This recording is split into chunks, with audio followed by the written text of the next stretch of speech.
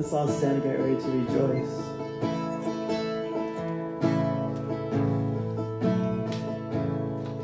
Let's bow our heads.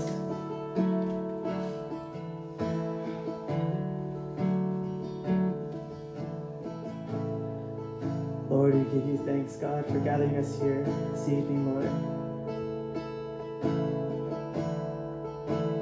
We praise you, God. We thank you, Lord, that we have this ability, God, to worship, Lord, to worship your name and all that you are, God, and all that you do for us. So we give you thanks and glory, God, and praise this night. And we pray that you would bless this, Lord. That this offering would be worthy, God. That our praise would be worthy, Lord. That it would be truth, that it would be just. That it would be from our hearts, God. From our very hearts, Lord. We just give you praise, Lord, that your word, Lord, that it would go out, God, and that would touch hearts as well. Your mighty word, God. And we thank you. In Jesus' name, amen.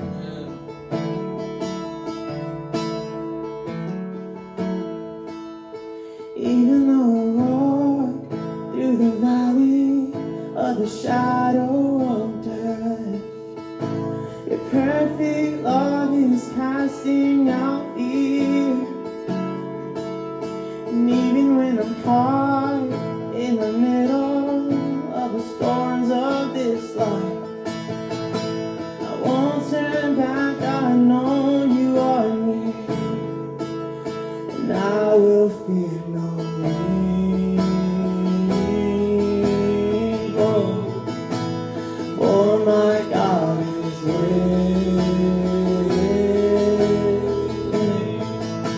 and if my God is with me, whom then shall I fear? Whom then shall I fear? Oh no, you never let go, and every high and every low. Oh no, you never let go, through the calm, through the storm. Oh no, you never let go, Lord, you never let go of me.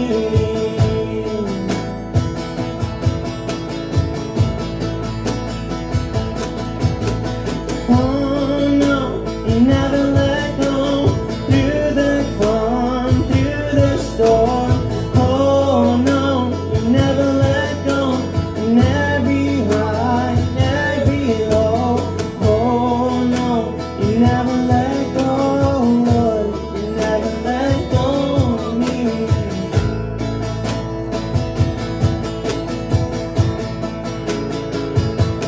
I can see a light that is coming for the heart that holds on. A glorious light beyond all compare.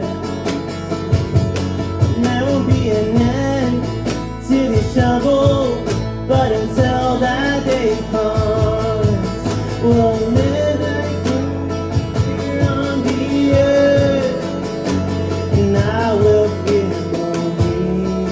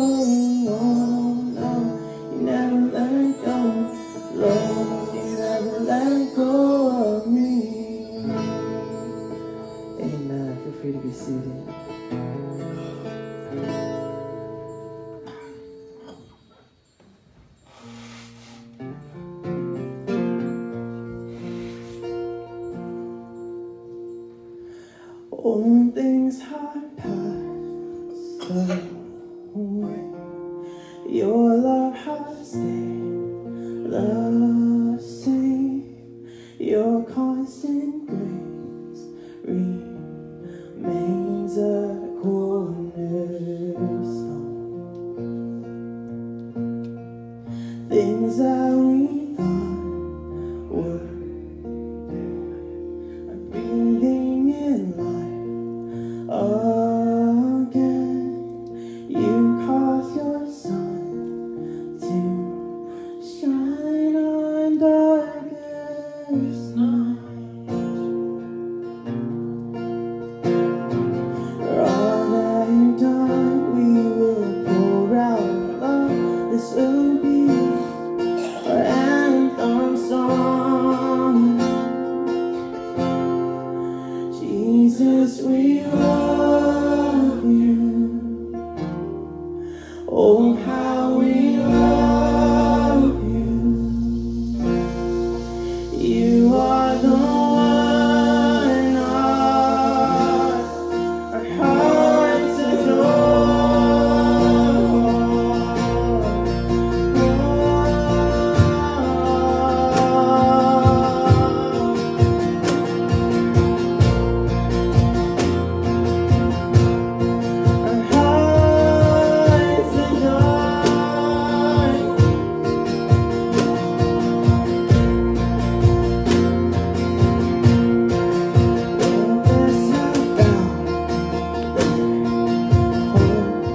Your hands now have a home. All that was lost has found its place in you. And our you make us strong instead. You took these rags and made us beautiful.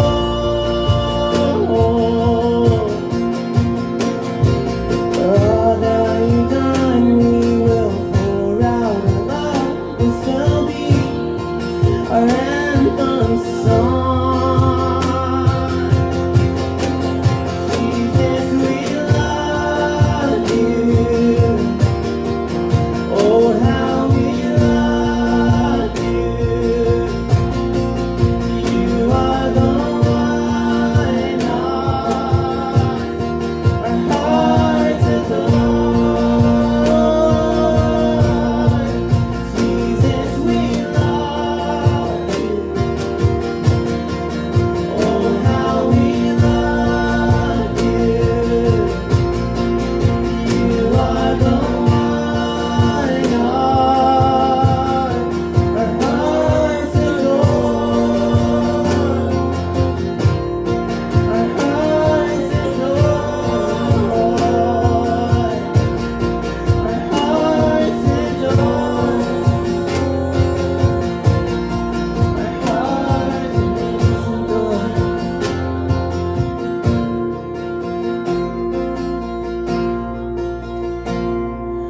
Our affection, our devotion poured out on the feet of Jesus. Our affection, our devotion poured out on the feet of Jesus. Our affection, our devotion poured out on the feet of Jesus. Our affection, our devotion poured out on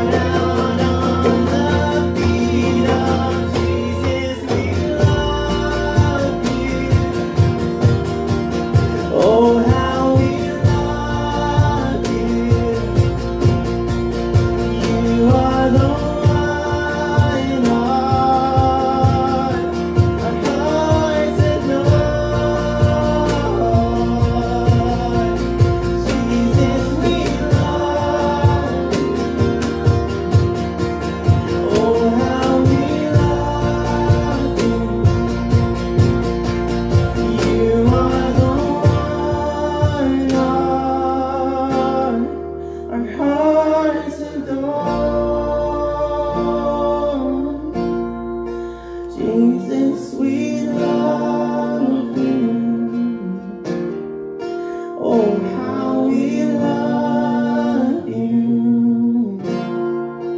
You are the one our hearts adore.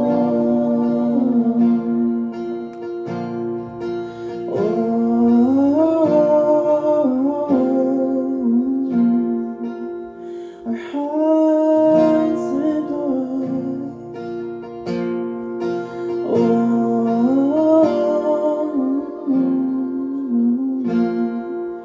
Our hearts adore. Amen. Let's all stand.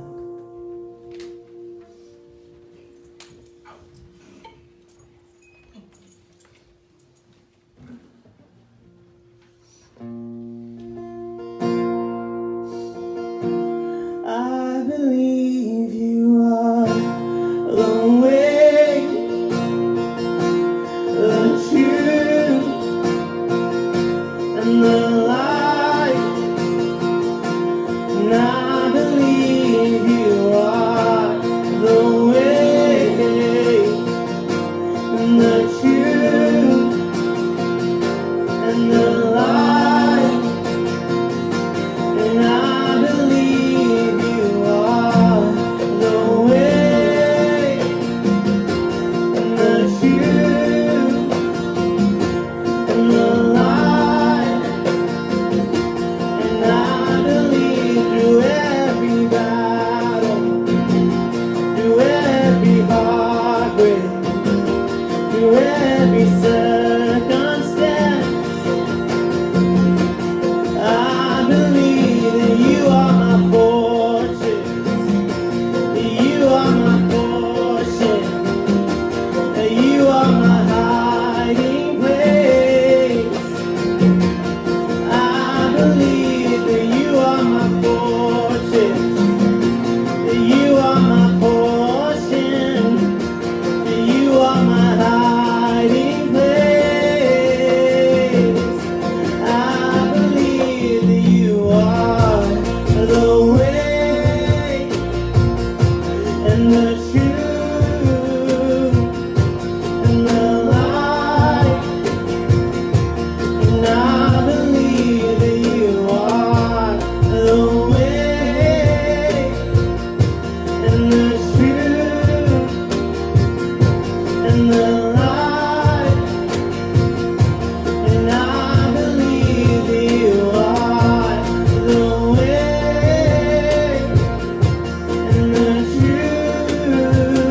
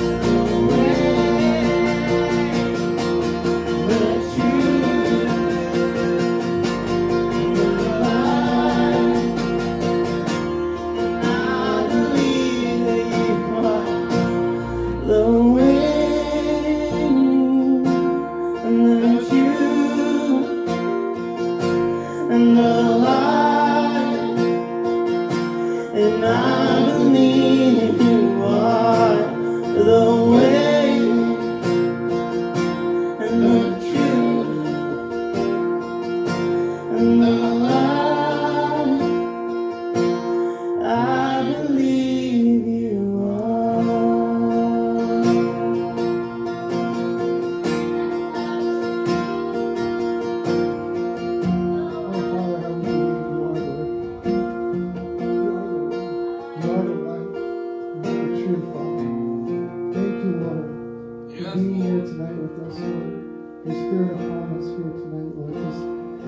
Among us, Lord, I feel it. I know you do too, guys. And so we're just thankful, Lord, that you're here with us and always with us, regardless of what happens in our lives, the struggles that we go through, the challenges that we feel, the things that we just have to encounter in this world, Father. You're there. You're constantly there. Even when we reject you, Father, even when we sin against you, Lord, because we are born sinners, Lord, you're still there because you are the way. You are the life.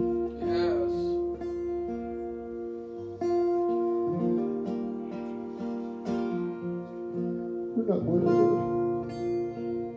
I'm not worthy of being up here, Lord. We're not worthy. You love us regardless. So thank you, Lord, for allowing us to praise you and worship you tonight. We ask you, Lord, to continue to bless us, Father, as now we get into your word. As Pastor Ruben reads from your word, Father, just let the words just open our hearts and our minds to what you would want for us to do in this world, Lord. Find our calling, our purpose, Father. So, Lord, help us, Father. Change if that's what we need tonight. Thank you, Lord. In your name we pray. Amen. Amen. Let's not greet one another.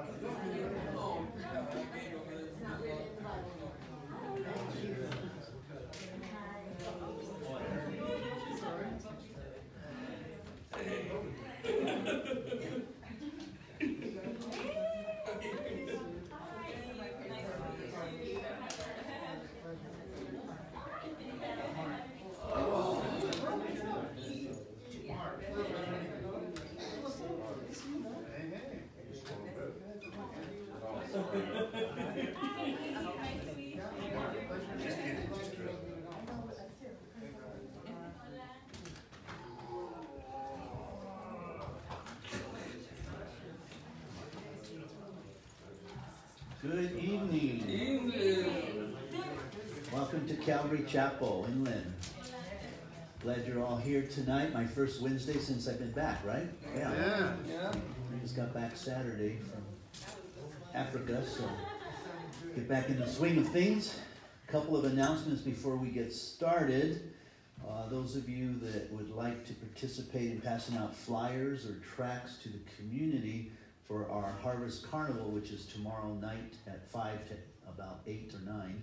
Just all depends on the crowd. We've got flyers in the back there if you want to take some. And we've got tons of these little tracts with our map and so forth on the back. A good place to hand these out is by the high school. So you go there right when they're leaving school. And as long as you're on the sidewalk, you're okay, because that's public.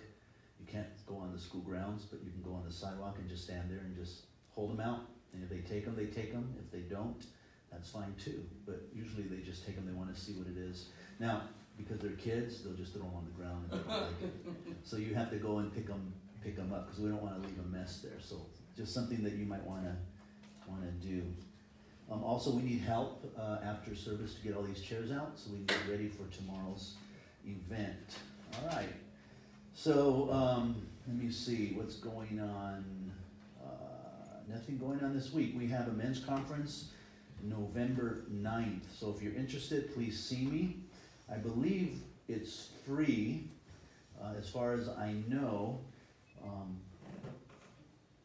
You'll just have to bring some money for a meal there if they have food. But that's about it. So we'll carpool to the event so we know exactly why, who, and where, and what will be going so that we can set all of that up. All right, the discipleship meeting is next Monday, this coming Monday at 6:30 here at the church. Other than that, that's it. Let's go ahead and... Oh, and the youth. Thank you, Carlos. Carlos gave me the motion. So youth was supposed to be this coming Friday, but it's been changed to November 8th, which is the following Friday, at 6:30 still, right? Yeah. So if you're a youth, you're invited. If you know a youth, invite them to come on out. All right, let's pray.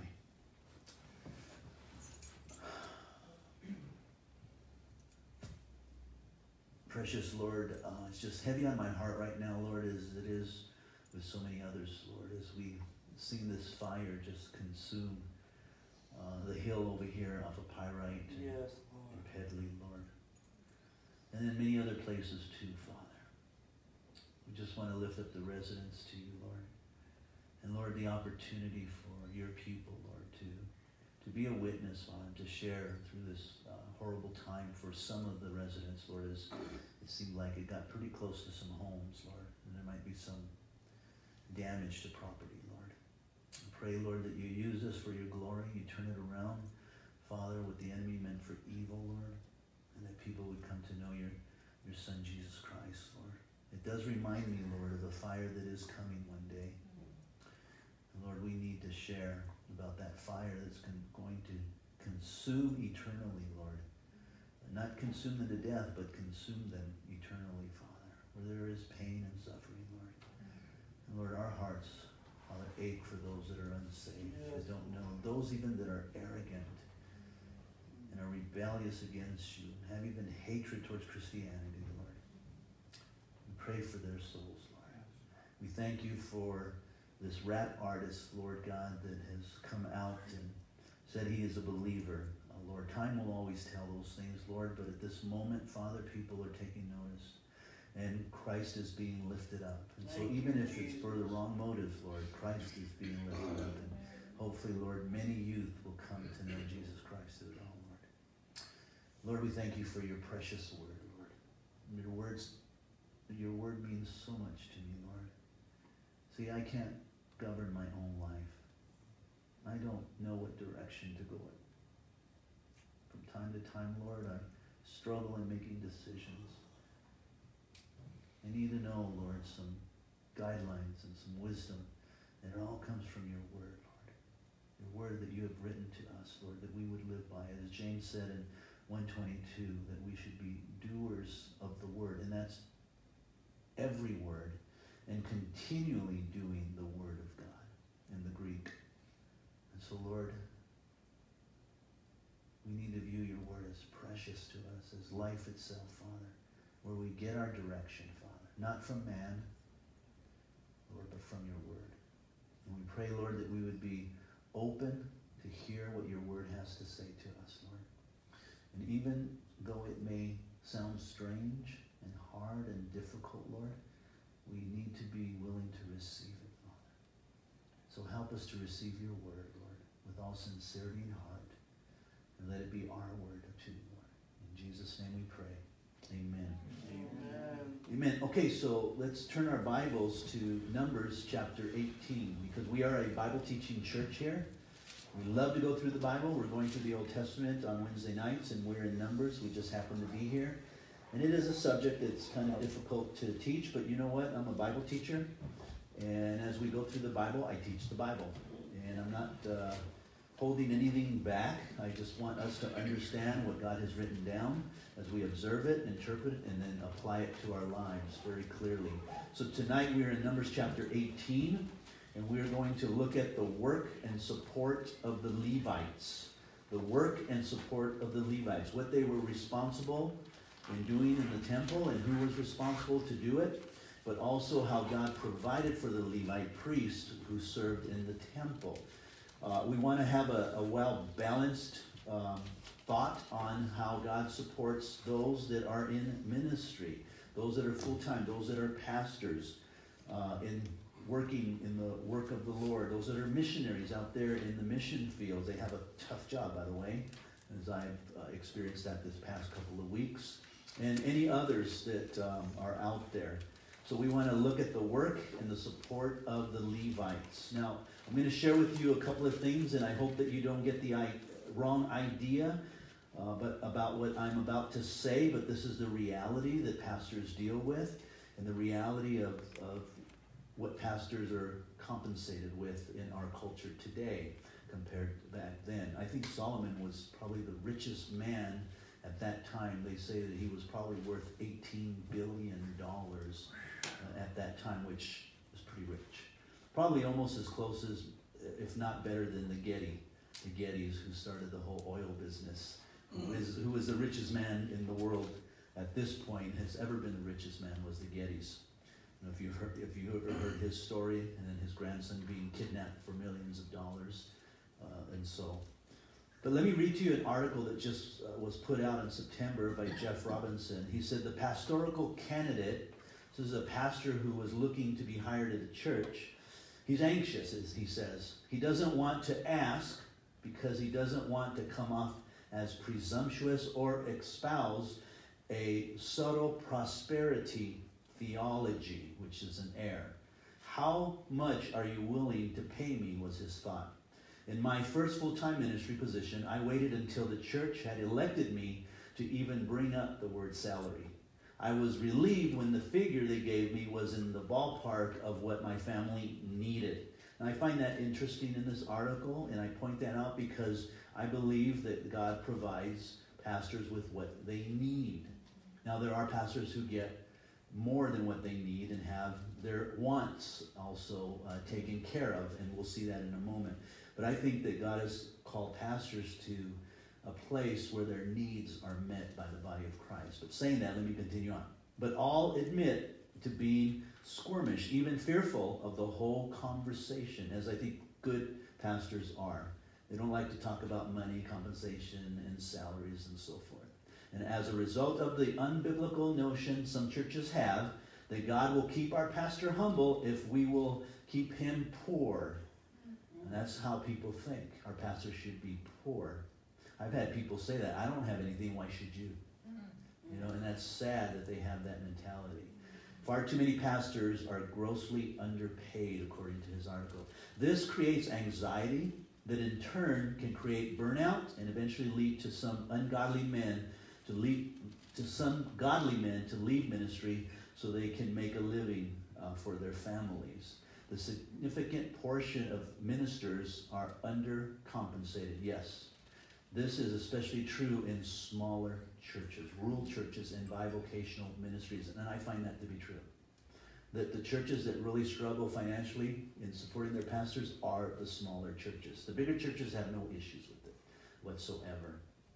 The National Association of Evangelicals did a study in 2015, 4,000 ministers nationwide, and found that half make less than $50,000 a year. More than 3 in 4 knew someone who left ministry due to financial stress. Pastors may be able to pay their monthly bills, but they struggle to save for retirement or to pay down seminary debts and medical bills. And this is the reality of ministry, and one should consider when thinking of becoming a minister, because that is what you're walking into if you desire to be a minister. God's plan for ministers is perfect. It's God's children that are to support the pastor. Basic and very simple and to the point. The context here that we're going to look at tonight, since the entire tribe of Levite had been singled out to serve as priests, it was necessary to assign duties and responsibilities and to create a hierarchy within the group headed by Aaron himself, who was Moses' brother and Aaron's son. Therefore, Numbers 18 deals with the duties and the responsibilities of the priest. However, no one other than Aaron and his sons and their descendants were allowed to actually perform the sacrifices or minister before the Ark of the Testimony. It was Aaron himself and only his sons, not the rest of the priests. We will also see God's plan for providing for the priest in this chapter. So if we were to break this chapter up, 32 verses, verse 1 talks about the priests who are accountable for the sanctuary and for the priesthood. Verse 2 through 7, we see the Levites are chosen by God to help the priest in the ministries at the altars and at the tabernacle. So Aaron and his family were to do the work, but the other Levite priests were to help Aaron and his family, to support them, to be second in their lives in a sense. And then 8 through 20, the firstborn and the devoted portion belong to priests. And then 21 through 24, and actually to the rest of the chapter, is the tithes were to support the Levites. And even the Levites were to give tithes to the priest also. 3 points tonight. The work of the priest, the Lord's provision, and the Lord's compensation. The work of the priest, which is always burdensome. The Lord's provision, which he always provides. And then the Lord's compensation, how he has provided that work. So let's look at the work of the priest, verse 1. Then the Lord said to Aaron, you and your sons and your father's house with you shall bear the iniquity related to the sanctuary. Now he's talking about the sacrifices of the children of Israel and how they were to bear the burden of the sacrifices on a daily basis as the people came to bring the lamb to be sacrificed for their sins. This was their call of God to bear that iniquity in the sanctuary. And you and your sons with you shall bear the iniquity associated with your priests. So the Lord clearly says to Aaron that he, his sons, and all his family will be held fully responsible for any offerings that are connected in conjunction with the sanctuary. That's his responsibility. They were accountable to God. Just as pastors today are in charge of the functioning of the church, the teaching of the church, the leading of the church spiritually, and they are accountable to God and no one else. They're not accountable to men, though it's great to have accountability with men, and it's good to have a good board where you're accountable to men, a good eldership, a good deaconship, that you're accountable to these men, but ultimately you stand accountable to God and God alone. And that should be encouraging for a pastor, but also for the people, that God will handle those things. We don't need to handle them. We don't need to try to intervene. We don't need to try to help God out. God has a way of doing those things, and we need to let him do that completely. Verse 2, also bring with you your brethren of the tribe of Levites. Now, that was the other relatives and tribes of the Levites. He was to bring them, the tribes of your fathers, that you may be joined with you, or that they may be joined with you and serve you while you and your sons are with you before the tabernacle of witness. So Aaron himself was of the tribe of Levi, while only he and his descendants were given the priesthood. The whole tribe of Levi had a special calling to help Aaron and the priests. They were called to support him in the work. If you can only imagine at that time what Aaron must have gone through just to offer up sacrifice after sacrifice after sacrifice. You're talking millions of people that are coming to the sanctuary there to offer up their sins and sacrifice. Aaron probably worked tirelessly every single day offering up these sacrifices. And it's encouraging that others would come along and help Aaron, maybe do some part. He had to take that sacrifice to the Lord, but maybe someone else came and brought the sacrifice instead of him going and getting the sacrifice. Someone else did a bit of their part and that part, and it just helped him so that he could go longer and stronger as he was serving the Lord. And it's like that today within the churches. The pastor can't do everything. And I know that people think that he should be doing everything because he's full-time. What else does he do besides teach on Sunday and Wednesday? You know, it's nice to have a job where you only teach on Sunday and Wednesdays, but they think that's it. Most of my work is not teaching. Most of my work is administration, running of this church, and all the various ministries that are involved, counseling, marrying. There's a lot of other things that go on in this church. So, but notice that he said that they may be joined with you and serve you. So that is a ministry of love. And I know that in this church, I am grateful for those who have that ministry of love to help me and support me. My assistant, a deacon, and those in ministry that are here that hold up my arms in a sense so that I can continue to do what I do. That is so needed. Verse 3 says, they shall attend to your needs and all the needs of the tabernacle, but they shall not come near the article of the sanctuary and the altar, lest they die, they and you also. So they were limited, right? They were restricted. Now, he's saying this, why? Because we just saw in the last two chapters, 17 and 16, this rebellion that began to come against Moses, right, with Korah. You remember reading the story of Korah and how Korah told Moses, who do you think you are? I can teach just like you. I can lead the people just like you. I'm a man just like you. I can do everything you do. And maybe you ought to leave and let me be in charge. And so, like the enemy, the devil himself, who said, I'll be like the Most High God and sit upon the throne. So Korah did. And what did Moses do? He humbled himself and he prayed and he sought the Lord and said, Lord, you take care of this. And God opened up the earth and swallowed Korah. Because God called Moses. He didn't call Moses because of his qualifications. He called him because he chose him to be the one to deliver the children of Israel. And that was it. He wasn't any more special than Korah. It's just that God called him. And then we see that in chapter 17 where the Levites were saying, well, who is Aaron? What makes him best that he should be the high priest? And they came against him also. And we have men like that. And I can say this to you here because you understand this, and those that are listening on Facebook. Anytime that your heart begins to get divided against leadership, the best thing for you to do is just leave quietly. If you cause division, it's going to follow you for the rest of your days, and you're going to be known for those type of things, and God isn't going to bless that ministry. Amen. That you think that you're having.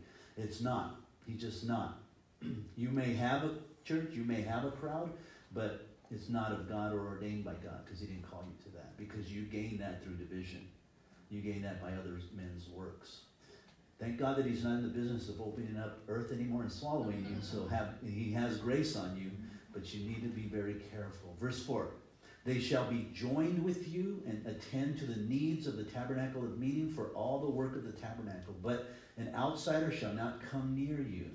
And you shall attend to the duties of the sanctuary and the duties of the altar, that there may be no more wrath on the children of Israel. Okay, so he's pointing back to those two chapters again. Look, just do your job. Do what I've called you to do, Aaron.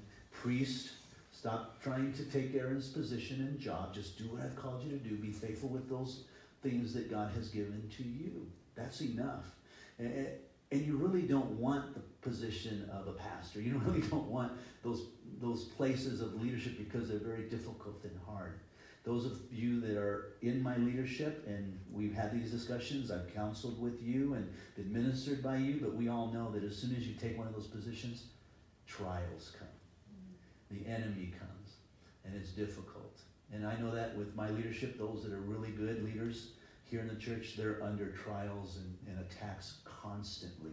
And the only thing that keeps them going is Jesus Christ, because of their faithfulness to him and him alone, not because of me, but to Jesus Christ alone. And I see that in them because they are hanging on to him and him alone, just as I'm hanging on to him right alongside them. And they know that, and we hang on to him together.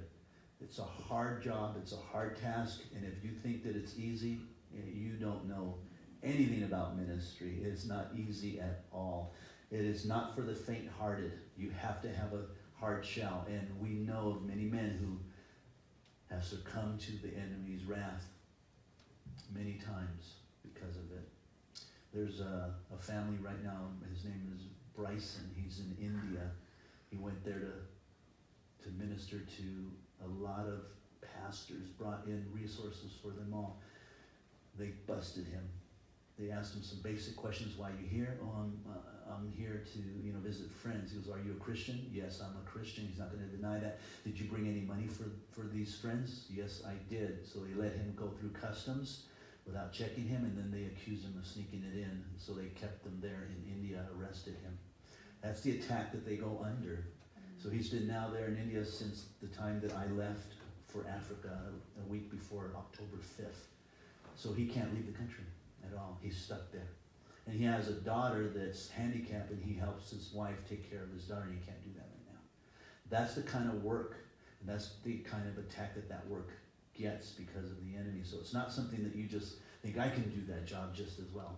I don't know if you'd want to. And if I had the opportunity, I'd let you try it just to see if you'd really want to check it out, because it's not easy. But notice that point, that there may be no more wrath on the children of Israel. And the reason there won't be any more wrath is because you're not trying to divide the church. You're not trying to take someone's position or place, and God hasn't called you to that. Verse 6, behold, I myself have taken your brethren, the Levites, from among the children of Israel. They are a gift to you, given by the Lord, to do the work of the tabernacle of meeting. Isn't that beautiful? It's a gift that God has given to them. And these men are gifts to you, Aaron. So that means you should be appreciative of them, because it was a free gift to you. You didn't have to earn it or anything. I'm just giving this to you. And so I'm giving you these men to help you out. And we're to value those who the Lord sends to us and gives to us for service. It is a divine gift. And to those who join us in this battle that we go through is very helpful. And we should be very grateful for that.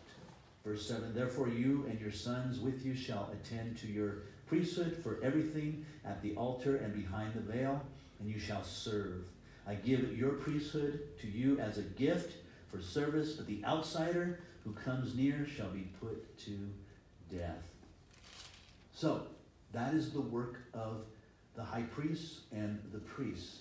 They are to serve within the temple, the Lord first and foremost before anyone else, as they serve the people by offering up their sacrifices, whether they're wave offerings, whatever type of love offerings, tithing, all of those things that are part of that ministry, they are to take care of. Now, it is the Lord who provides.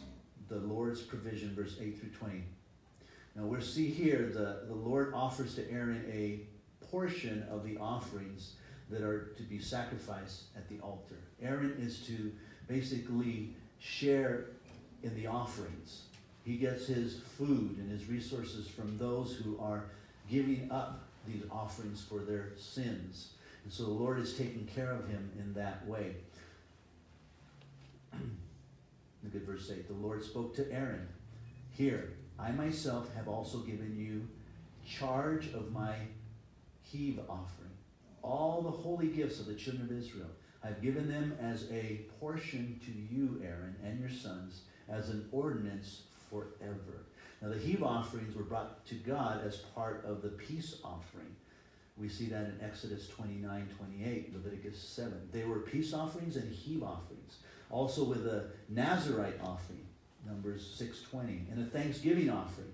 So it was part of the offerings that God was given to by the people. In the heave offering, a choice portion of the animal, which was usually the breast or the thigh, was heaved or waved before the Lord, in a sense. So it was one of those offerings where you take it, so here, Lord, here it is for you. Right? I'm bringing this to you, Lord. It wasn't one to show off what I'm bringing, but it was one to say, Lord, I'm bringing it to you joyfully, because you have called me to this. This is yours and I'm giving to you. And you get the sense what Paul was saying in Corinthians when he says, when you give hilariously. Give joyfully, because the word joyfully there means hilariously in the Greek. And so when we give hilariously. Lord, here it is. I'm waving it before you. Now be careful you're not waving it before anyone else, because it's for the Lord only. The Bible does say, don't let your left hand know what your right hand is giving. So there's a sense where you have to exercise self-control there and not want to be seen in doing that. I had a brother years ago, great brother, and I think he's read this scripture, and he was moved to to kind of mimic what they did there, but people just misunderstood it because the way he was doing it, whenever the tithe and offerings were collected, he would literally take his envelope and he'd go like this, wave it before the Lord, and then he would throw it into the tithe bag, you know. And there were several people like, what is he doing? Why is he waving his offering before the Lord, you know? So we had to ask him, you know, I think it's confusing people, because it almost seems like you're saying, look, I'm giving, so you better give, you know, motivating them to do something that maybe God hasn't touched their hearts yet to do. So he may have understood what the reason of doing it, but it just didn't seem to work. So we don't do that anymore because what? Christ was our offering ultimate. We don't need to do that anymore. So he goes on and says, this shall be yours of the most holy things reserved from the fire. Every offering of theirs, every grain offering, and every sin offering, and every trespass offering, which they render to me, shall be most holy for you and your sons. So you see how God provided for the priest. They are to partake of the offerings of the people. They provided for them. Now, we don't do that today. You know, I don't partake of offerings because there are no offerings of animals whatsoever. We do have food afterwards, but I pay for it because I choose to pay for it. I don't want to just take something. I want to be an example in when I participate with ministries and so forth. And there are those, I'm sure, that, well, I'm the pastor, I shouldn't pay for the men's retreat. I shouldn't pay for the men's breakfast. I shouldn't pay for the men's luncheon. You know, I'm the pastor here. I live off of what's here, right? But I've chosen to rather not be a stumbling block. I'd rather pay so that I don't stumble anybody. He says, how come he's always getting things for free?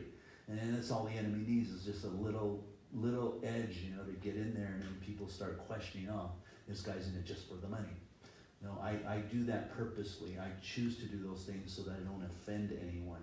So this necessarily does not apply to us, but it can, because sometimes people are very gracious, and they will bless me from time to time with a gift and so forth. And I appreciate their hearts towards me. Verse 10, in a most holy place you shall eat it. Every male shall eat it. It shall be holy to you. This also is yours, the heave offering of their gift, with all the wave offerings of the children of Israel. I have given them to you and to your sons and daughters with you as an ordinance forever. Everyone who is clean in your house may eat it.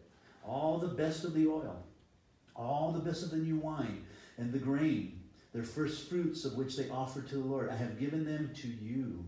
Whatever first ripe fruit is in their land, which they bring to the Lord, shall be yours. Everyone who is clean in your house may eat of it. And that, to me, that makes practical sense, because God isn't eating the food. You know, so they're bringing this abundance of food, and they're offering it before God, and it's sitting there, what?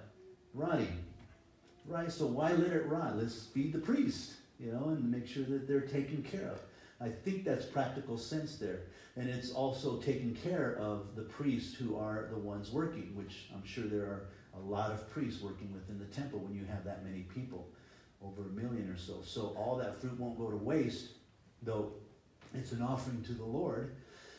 And the Lord's not going to let it just spoil, because God doesn't eat or need to eat either. So it makes sense to me. Every devoted thing, verse 14, in Israel shall be yours.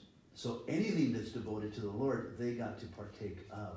That's how God provided. Everything that first opens the womb of all flesh, which they bring to the Lord. So even of their stock, their animals, if they had 3 animals, or let's say a bunch of kittens, because kittens have a lot of kittens, right? That first one belongs to the Lord. And you would give that to the priest, and the priest would take that cow or that calf and so forth. Now, that was always a struggle with some, because if you have a calf and they have 1 calf, guess what? You don't get a calf. The Lord gets that calf. So you always want your calf to have 2. Okay, Lord, here's yours, and here's mine. Reminds me of a story in a farmer who just was praying, Lord, please let there be 2 calves. Lord, please let there be 2 calves. I really need a calf, Lord, and your calf I'm going to give it to you, Lord, so really, please, Lord. And he came out, and 2 calves were there, but one of them died, and he said, sorry, Lord, your calf died.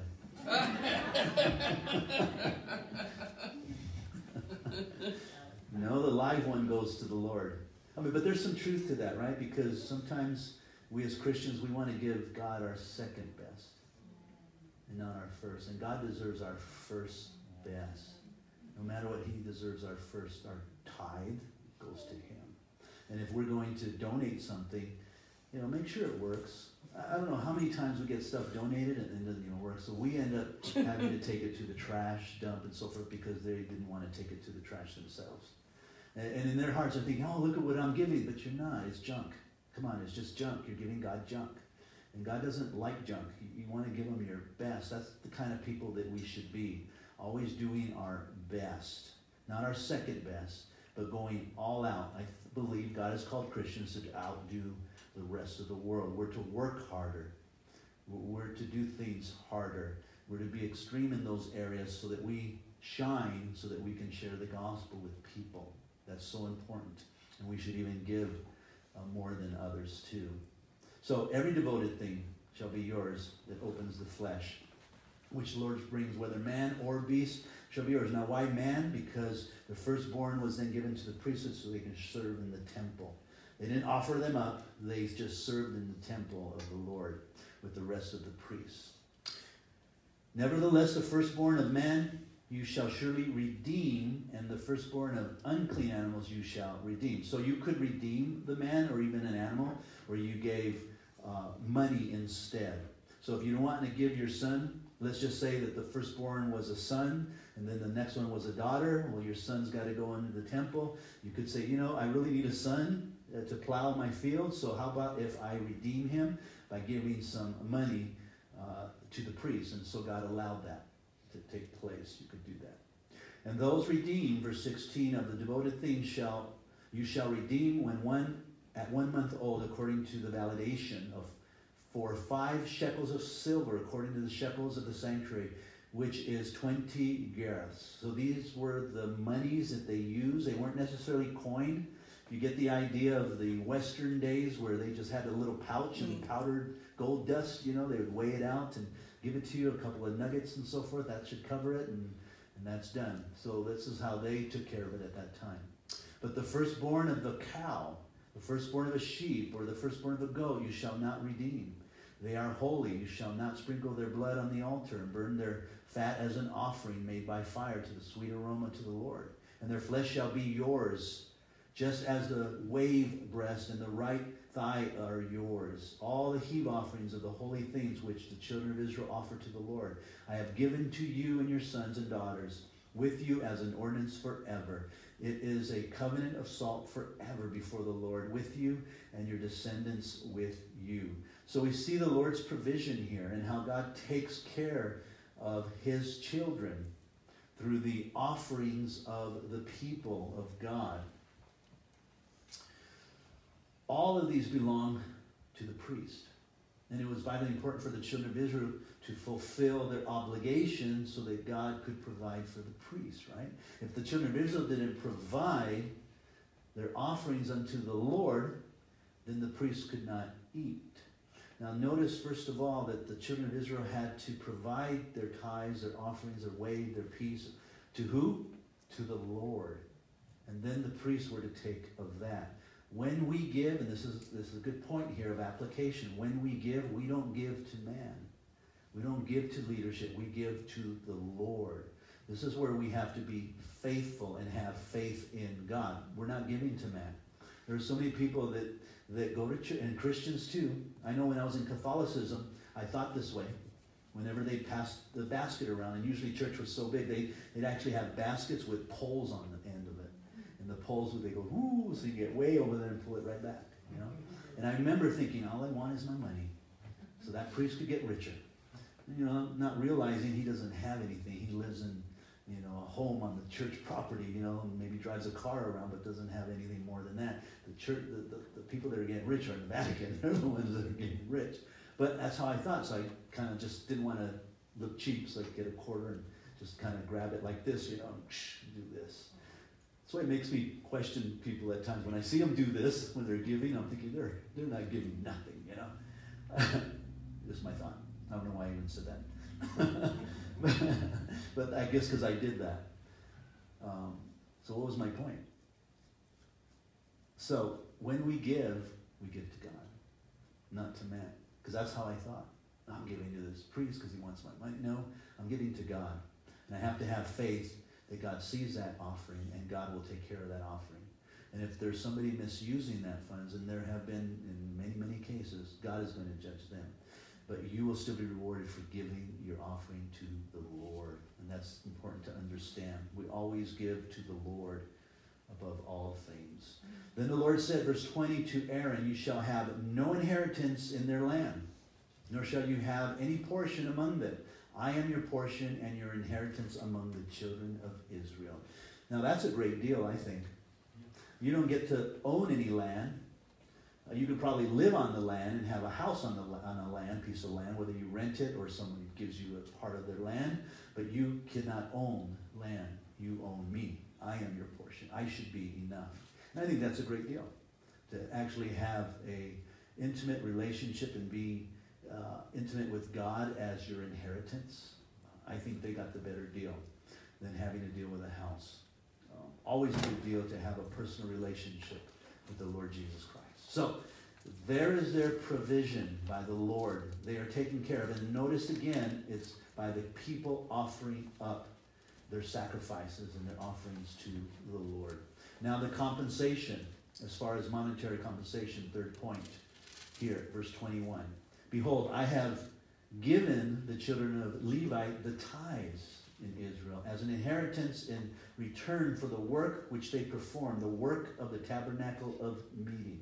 So here he makes it very clear that the tithes, that is the money, the 10% that they gave to the Lord, was the Levites. Now, how much of that was the Levites?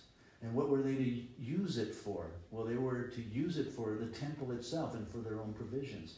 They didn't necessarily keep the whole 10% all to themselves, but they distributed among each other. And of course, they needed to maintain the sanctuary, and if it needed to be maintained, they would maintain it. There was a wall that was broken down and chipped away or graffitied, they'd have to go over there and buy whatever paint and resources and make sure that they fixed it. And the mortar and, put new mortar and paint it, and it's back, and they would use those resources for that. So I have given the children of Israel, the children of Levites, the tithe of Israel. So God commanded the tithe. A tithe is a giving of 10% of one's income to be given to the Levites for their support. The tithe belonged to God. He says, I have given, so they are his to give. But he gives them to the Levites, right? They're God's. They're not ours, by the way. Malachi makes that very clear, that the 10% that we have in our income is not ours, but the Lord's. Now, if we keep it, then we're using God's resources. Unbiblically, by the way, because we're keeping that 10%. Now, you might be someone that says, but we're not under the Old Testament anymore. We're under the New Testament, and we don't believe in tithing. The New Testament doesn't mention tithing. Yes, it does. Jesus talks about tithing. Talks about the religious leaders, how they tithe. How they'll actually religiously tithe of everything they have. Even if they were to purchase some cinnamon, and that's very difficult to do, or pepper or salt, they would take and count out 10% of it and say, this is yours, Lord. And they'd give it to the priest to tithe. And God says, that's wonderful, and that's great, but you need to have grace and mercy also. And then he tells them, so don't stop doing that, but add grace and mercy. Because they were being judgmental on others who weren't tithing, who were not as religious as they were on that whole process. And God says, you need to have compassion on them. Now, when you look at Paul, he talks about it in 2 Corinthians chapter 9. He talks about giving and how when we give, if we give sparingly, we what? Reap sparingly. If we give bountifully, we reap bountifully. Now, doesn't that sound like the same language in Malachi? If you steal my tithes, what will I do? I won't let your vineyards grow. I'll make sure you don't get much. But if you give your tithes, then I'll make sure you have more than enough. So same language, same principle. Before even the law, Melchizedek was given 10%. Abraham gave to the Lord a 10% first. So it's a principle that still today, that is a biblical observation. Anything other than that, they're not reading their text accurately, especially in the Greek, and comparing it. The Old Testament is not void, and that's the problem that we make sometimes. We say, well, Jesus died and fulfilled the Old Testament, so it's void. Not true. 10 Commandments, they still apply today, right? We're still to love God with all our heart, mind, soul, and strength. So it's not void. Oh, no, we don't have to do that. We're not living in the Old Testament. Yes, you do. Jesus even made it clear. Love God with all your heart, mind, soul, and strength. Love your neighbor as yourself. He summed up the whole 10 in 2. And he said you fulfill the whole law when you do that. And if you look at those 2, the first one deals with God. The second deals with people. Now, if you go to the Old Testament and look at the commandments, there's 3 and 7. The first 3 deal with God. We still keep those. We're not to use God's name in vain. If you're using God's name in vain, then you need to ask yourself why you're taking God's name and using it as a swear word. You shouldn't be doing that. Or keeping the Sabbath day holy. We still need to go to church. Maybe not on Sunday, but we still need to go to church. The Bible says that very clear. And so even the commandments towards your brethren, you're still not to steal. Oh, we can steal now. We're not under the Old Testament. No, you're still not to steal. Very clear. So it still holds true today. And I think you need to consider this, because I know some people struggle because of what has been said by pastors and teachers who don't understand the biblical text. And sometimes they're just teaching what they heard someone say instead of studying the scriptures very clearly. The tithe belonged to God. It's God's, and it's always been God's, and it's still God's, and he still needs it. If anything at all, it's all God's, because he's given it to us. He's given us the strengths. When the Israelite was not giving their tithes, they were not robbing the Levites, guys. They were robbing God. Very clear. And they were robbing God, Malachi 3, 8 through 10, because God received the tithe from the giver, and he gave it to the Levites. Because again, they're giving to God. And then God told the Levites they could have some of that. It is also important to understand that tithing is not a principle dependent on the Messianic law. Hebrews 7, 5 through 9 explains tithing was practiced and honored by God before the law of Moses. And since the New Testament doesn't emphasize tithing, one might not be strict on it. For Christians, though some Christians do argue against tithing on the basis of self-interest, but since giving is to be proportional, we should be giving some percentage, and 10% is a great place to start. So in return for the work which they performed, because they were working, the priests were working in the temple, and it was laborious, and so God made sure that they were taken care of with the tithe. The tithes were also given by God to pay for the Levites, not as a gift. By the way, it's to pay them. This they received as compensation, and not just a gift. Oh, here's a gift. In other words, you do work.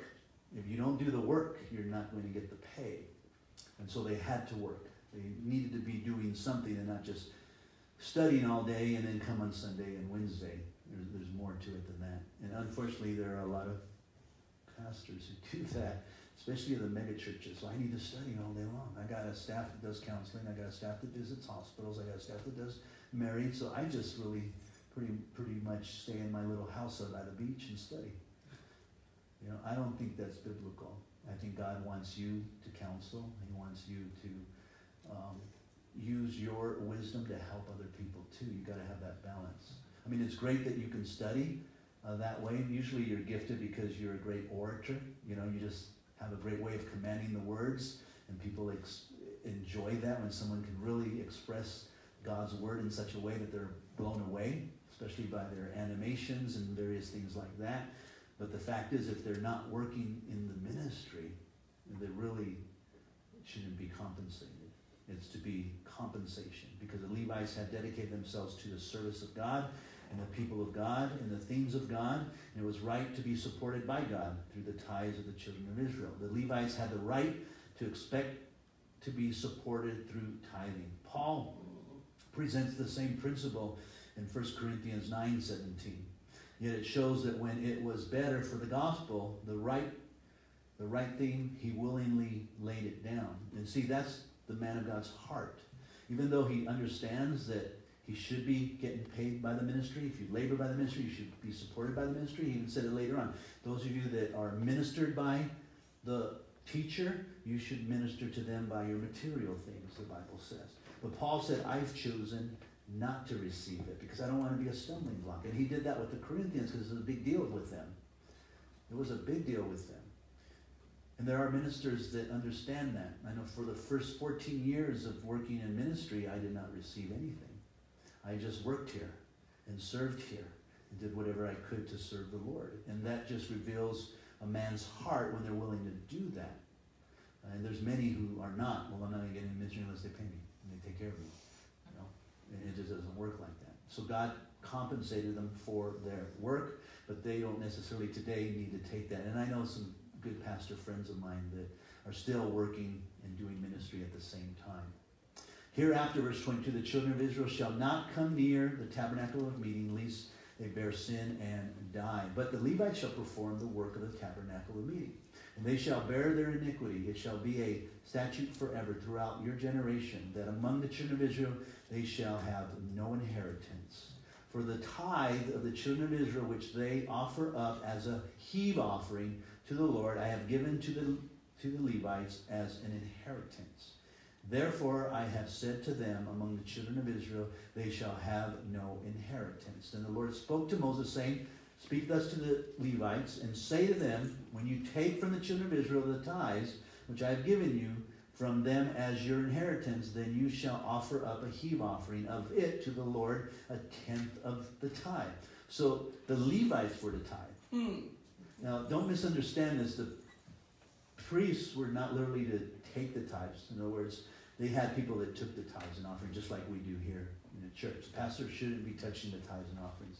It should be other people taking care of that just because of accusations. And that's important, that you have set up some sort of accountability so that doesn't happen. I know in our church, we have people that collect it, people that put it in a place, and people that count it. And then we have other people, and not one person does everything either. It's too easy for someone to embezzle money that way. Then we have other people that just input. I don't input, but they input all the giving, so I don't see any of that. And then we have other people who pay bills, and then other people who input those kind of things. And of course, we still need other people to help with that. And so there are safeguards so that nothing can be accused and everything is done rightly. And it just represents the Lord very clearly. So the tenth of the tithe, the Levites themselves were not exempt from tithing. They needed a tithe too. That's something that my pastor, Chuck, had ministered to me. And of course, it's because it's in the scriptures that as pastors, we should tithe too. So we give 10% of what we get back into the ministry also. And your heave offering, verse 27, shall be reckoned to you as though it were a grain of the threshing floor and as the fullness of winepress. Thus you shall also offer a heave offering to the Lord from all your tithes which you receive from the children of Israel. And you shall give the Lord's heave offering from it to Aaron the priest. Of all your gifts you shall offer up every heave offering to the Lord, from the best of them and the consecrated part of them. From what part? The best of them, guys. That's just not me saying this. We should give the best to the Lord of all the gifts of the Lord. Therefore, verse 30, you shall say to them, when you have lifted up the best of it, then the rest shall be accounted to the Levites as the produce of the threshing floor and as the produce of the winepress. And you shall eat it in any place, you and your household, for it is yours, your reward for your work in the tabernacle of meeting. And you shall bear no sin because of it when you have lifted up the best of it. For you shall not profane the holy gifts of the children of Israel since you died. So it was to be received and honored and respected. Now, I just want to share something with you to close here. It's wrong for a congregation to keep the pastor humble, through poverty.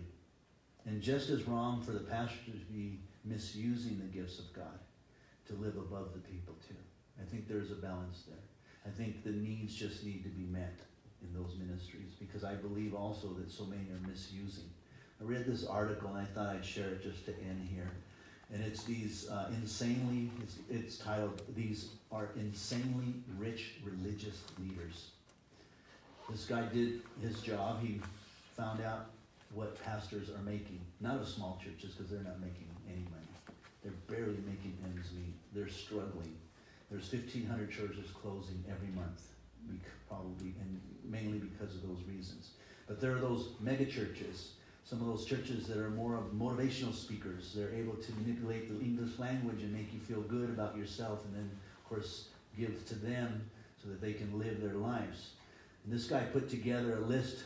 So I'm going to share some names, and the cost here, you can get this on the internet, so I'm not sharing anything that's not out there. You know, it's not something that I'm making up here. It's by Carl DiMario, and These Are Insanely Rich Religious Leaders. Now, Al Sharpton. Now, I don't know if you know who Al Sharpton is. Some of you may. I don't agree with his views at all, but for sake of just what they're worth, and that's the only point that I'm trying to make here, because he also lumps in some gurus that aren't even Christians, which makes no sense to me, so it gives you an idea where this guy's coming from. But as a minister, Al Sharpton makes $500,000 a year.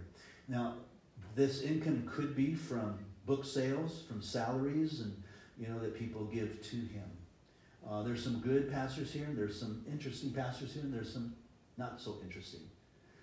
Charles Stanley, we all know who Charles Stanley is. Very open, very gifted, big ministry. I think he's worth it, but he makes $1.5 million. It's like, wow. Again, I think he's more than deserving of it and what he has done. And probably most of his resources come from his books that he has written. And it's not saying here how much they give back. I know my pastor Chuck, there was a point where he said, I don't even take a salary from the church. And I'm sure that he would take whatever he got and he gave it back to the kingdom of God, because he was an investor in the kingdom of God. R.C. Sproul, if you don't know who he is, he's part of the Reformed theology of Calvinism, but he makes $2 million a year. I'm not going to even mention this guy. He's a guru. Chai Shin Moi. Interesting.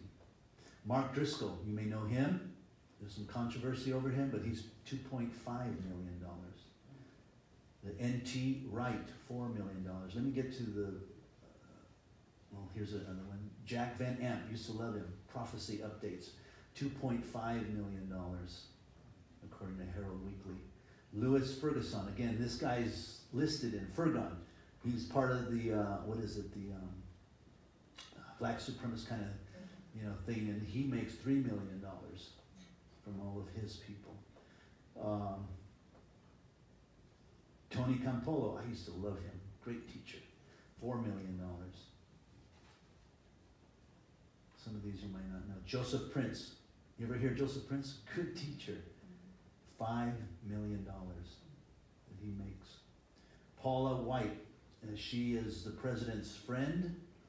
She's part of the wealth doctrine, that theology. She makes $5 million as a preacher. Eddie Long, $5 million. You might know who he is. Noah Jones, $5 million. Let me go down a little further. You know this person, Joyce Myers, $8 million. Juanita Bryan, $10 million. It gets even more. Okay, T.D. Jake. Who doesn't know T.D. Jake? Great speaker. His doctrine might be off in some areas, especially the Trinity, but he's a great speaker. $18 million that he makes. This one caught me by surprise. Remember Growing Pains? The actor, Kirk Cameron? And he gave that up for ministry, and now he's worth $20 million in ministry. That's amazing. That one caught me by surprise. Billy Graham, $25 million. So again, some of these guys I think are worth it. Rick Warren, $25 million. Benny Hinn, $60 million. He's part of the faith movement. So that's, I think, why it's a lot more. Joel Osteen, okay, I know you're waiting for that one.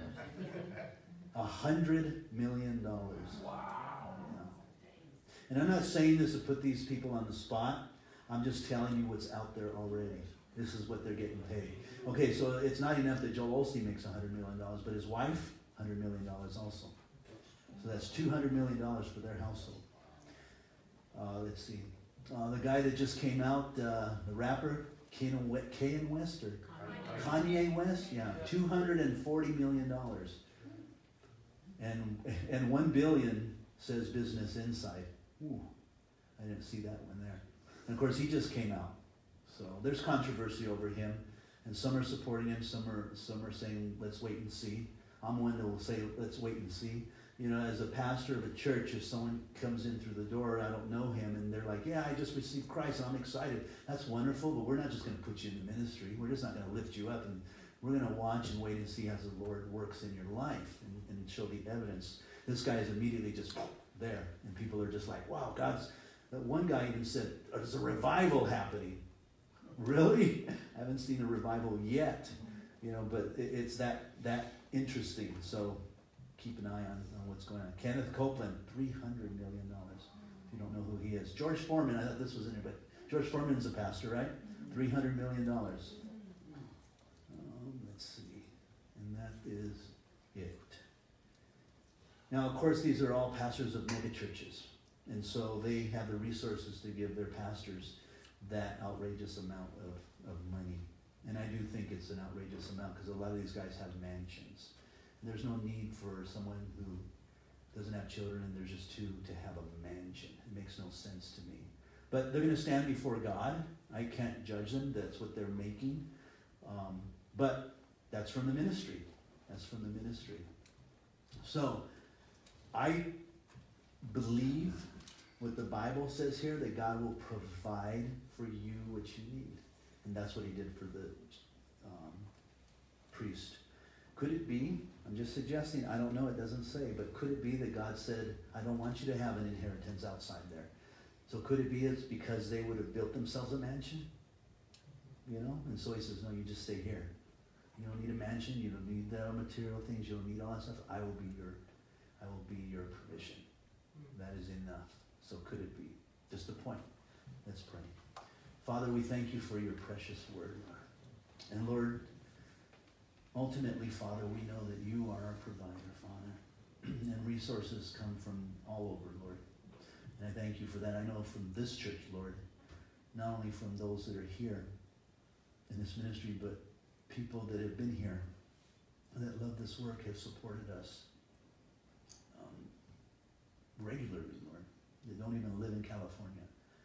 And so, Lord, I know that it's you providing the resources for the work that you're doing here, Lord.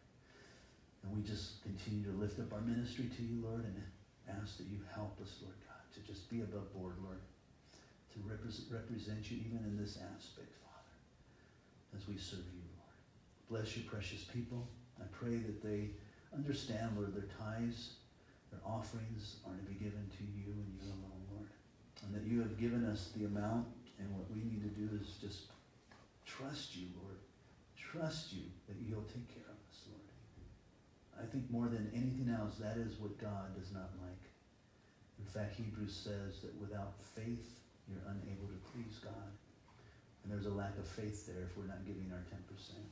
And it's not pleasing to him. And it's the only place that he says that without faith, you're unable to please God. And then we see that in Malachi very clearly. You're robbing God. And so that's an area, Lord, that we really need to pray about and seek you, Lord. And just in our own minds know that it's done by faith, not by feelings, not by emotions, not by the size of our checkbook, Lord, but by faith. Whether you make $100, you give that 10, or whether you make 1,000, you give that 100, Lord, because you're ultimately the one that provides for us, Lord. Bless your people, Lord. Encourage them. Let them see that they cannot outgive you, Father, that you will meet their every need. In Jesus' name we pray. Amen. Amen. God bless you guys. Thank you for coming out tonight. If we can have some of you, especially the guys, stick around. We're going to try to get all these chairs out of here and put them in the nursery so that we can get ready for tomorrow's event. Other than that, God bless you. Have a wonderful evening.